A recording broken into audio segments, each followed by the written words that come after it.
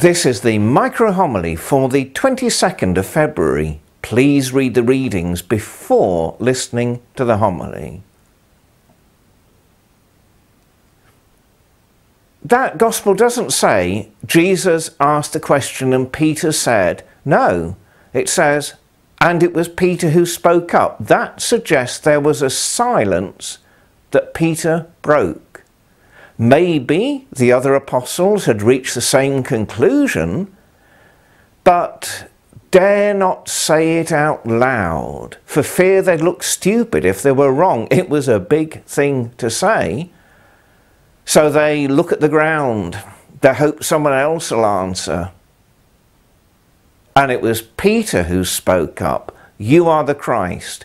Peter's proclamation of faith becomes the occasion when Jesus chooses Peter as the rock on which the church will be built, to perform for the apostles in his day the task that the popes through the centuries each have performed for the bishops in their own day.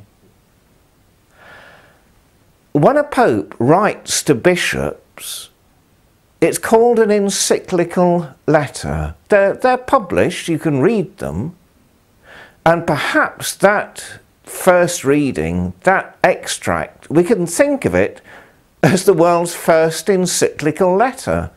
Peter writes to the other elders, other bishops, with instructions for them. And what is it about? About how they are to exercise their leadership, to lead not as dictators, but in a way that will be an example for others to follow. Consultative leadership. Many of us will have some form of authority. It might be as a parent. It might be authority we have in work. It might be in a society we belong to. When we exercise that authority, let's do that always in a way that avoids being dictatorial and will be an example of how a Christian responds when some authority is put into their hands.